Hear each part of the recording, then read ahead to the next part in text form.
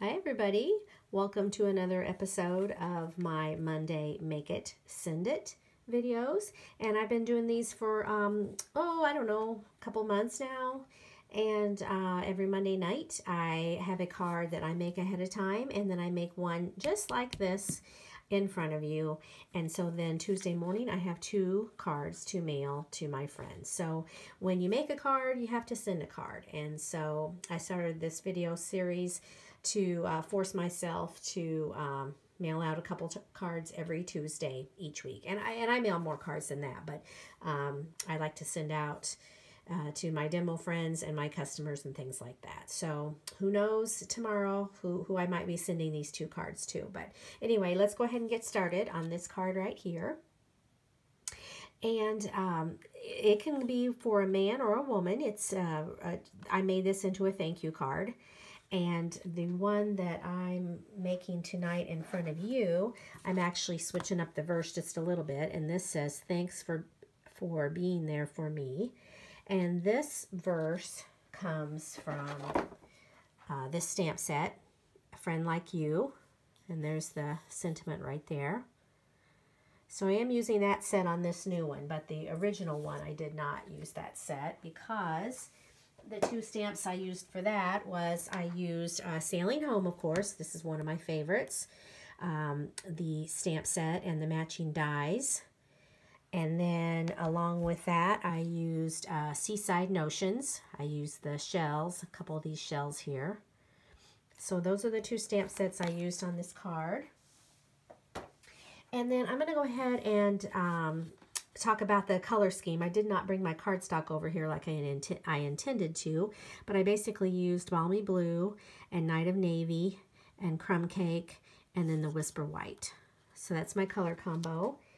And let's see what else. Oh, I mentioned the dies. So these are smooth sailing dies, and in particular I use the steering with the helm of the ship. I use that to cut out this in Crumb Cake. So what else did I use? Oh, I was just going to show you the technique, how I got that watercolor wash in the background. So all I did for that was I used one of our bigger size acrylic blocks. This is the, what letter is this? E. This is an E size block. And I'm taking my Balmy Blue ink pad. And you can see I did this earlier, so it's still got ink on it because I hadn't wiped it off yet. But just simply ink up your block. And then this is going to be used as our painter's palette, if you will. I'm just going to use the ink on that block and an aqua painter that has water in it. And then this is just a scrap piece of white. I'm just going to show you the technique basically. And you just pick up some blue with this, and then you rub it on here. It doesn't have to be, it can be very lightly, and you just keep adding as much color as you would like on there, and just smear it all around. No rhyme or reason to this. This is a watercolor wash. And if you work quickly, you won't get those lines that I've been getting. Just move your watercolor brush all over the paper like this. So this one's kind of sloppy, but I did do one ahead of time because I wanted it to dry anyway. So I made this watercolor wash earlier, and so it would have time to dry. So basically you've got the blue sky and the water. That's the concept I was going with there. So that's the card I'm going to make here. But once again, there's the one I made ahead of time. And so all I'm going to do is, let's see, I've got my designer paper. And this comes from the Suite. This is a real skinny strip of paper that's called the Come Sail Away Designer Series paper. So everything I'm using goes along with that suite that's in the annual catalog on pages 144 through 146. Okay, so we'll go ahead and just start putting this together. So basically I've got some navy seagulls up there, so I'm going to go ahead and stamp those at the top.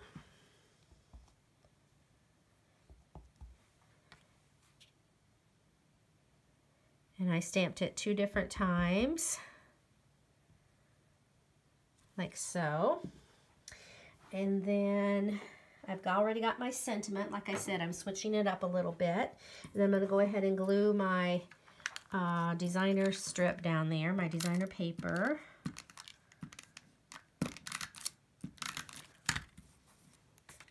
All right, let's go ahead and put that on there.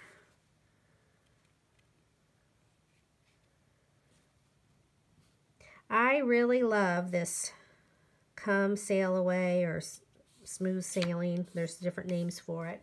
But the actual stamp set itself is Sailing Home. And I really like this Sailing Home stamp set and everything else that goes along with it. It's one of my favorites in the annual catalog.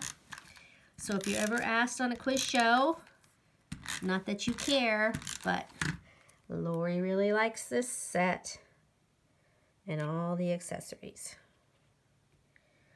Okay, so let's go ahead and put that on there. Thanks for being there for me. And then we've got this. I did ahead of time. I cut out the helm in the crumb cake cardstock. And we're just going to go ahead and put that on there with a couple glue dots.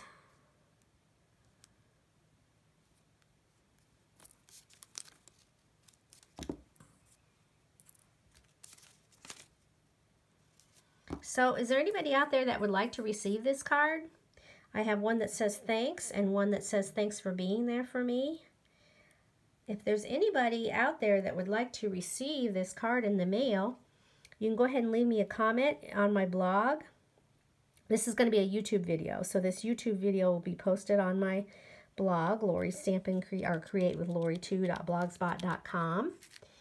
And if you're interested in maybe receiving one of these 2 cards, send me a little comment and tell me yay or nay if you like this card or not. And that might increase your chances of receiving this. What do you think about that? Okay, so ahead of time, like I said, I stamped this and cut this out, and I used some linen thread and one of our little trinkets. The, what are these called? Trinkets. Sail Away trinkets. Okay, so I'm going to go ahead and put this on with a couple glue dots. I've already used a glue dot to attach the anchor on there, but I'm going to go ahead and put more glue dots on the entire thing here. Okay, I'm just about done here. I'm going to show you something too, so don't go off quite yet. I've got a little thing that I've been working on and I wanted to share with you, a little project. So there you have it. You've got the one that I made ahead of time, and then the one that I made just right now. And then what I wanted to share with you is these little trinkets here. I've got these stored, not the container that they came in, but I've got them stored in something that looks like this. Recognize this little box? These are stored in this container that's in the holiday catalog. And I did not make mine a countdown to Christmas, but I made it into my little embellishments.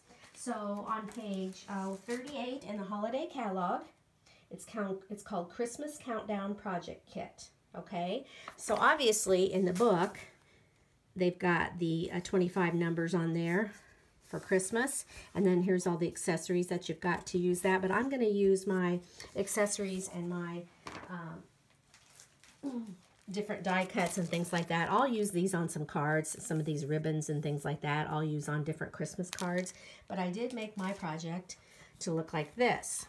So what I've done is I put some of these on the bottom are retired, so this row down here is retired stuff. But these 3 rows up here, I've got current Stampin' Up! Embellishments. So I still need to fill some of these. I'm going to put some things in here. And then, like I said, here's the trinkets that I was using on my card. So anyway, it's a fun little thing, and I went ahead and just used the paper that was in the packet because it was already notched out to cut on these, to fit on these boxes exactly. So I just glued the Christmas paper on there, and then I just didn't make it a Christmas kit, if that makes sense. I went ahead and used the colors and changed the scheme, and I used the classic label, and I put just a punch of smoky slate on all of these, and so then my embellishments will go on the front so I know what's in there. So all of these little drawers, or boxes if you will, have embellishments in there. So how fun is that? That's the little googly eyes for Halloween. So that's just what I've been working on, so I wanted to share that with you. And sorry, I digress away from my card. But anyway, I do appreciate you stopping by. And like I said, leave me a comment or send me an email if you liked my YouTube video and if you like these cards, and you might just get one in the mail. So I appreciate you stopping by.